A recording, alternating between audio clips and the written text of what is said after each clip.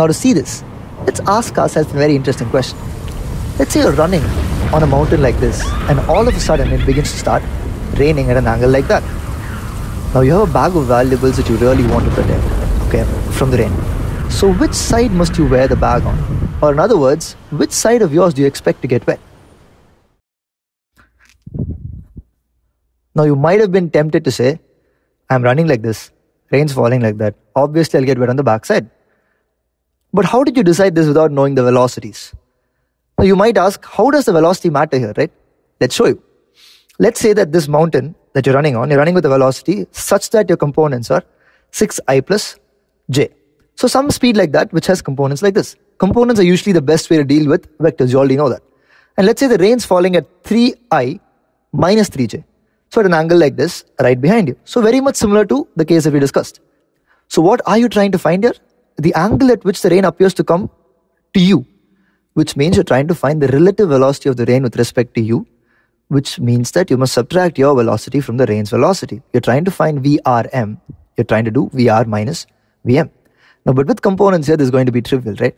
Your VR is 3i minus 3j, yeah, because the rain's falling down.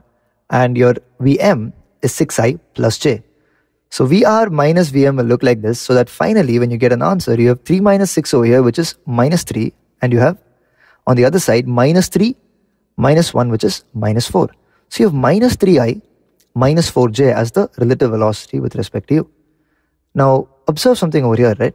The I component is minus, which means you took this as the positive direction.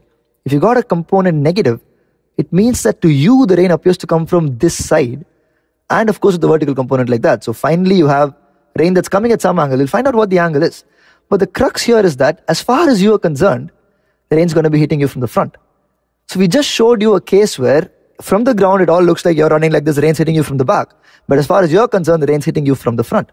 So if you were to wear a bag, it's better you wear the bag behind. So the exact angle, what is it over here? Minus 3, minus 4, right? Yes, the angle is going to be tan inverse 3 by 4. It's a famous angle. I know you can calculate that. So the crux over here is that we cannot answer which direction the rain will hit you without also knowing your velocity, right? So how does your velocity play here? The idea is that there are more than one ways to get wet. One way is for the rain to hit you. In our case, the rain at 3 as its horizontal component. So if you had any velocity less than 3, the rain hits you and you get wet. But what's the other way? The other way to get wet is you go hit the rain. And how can you do that?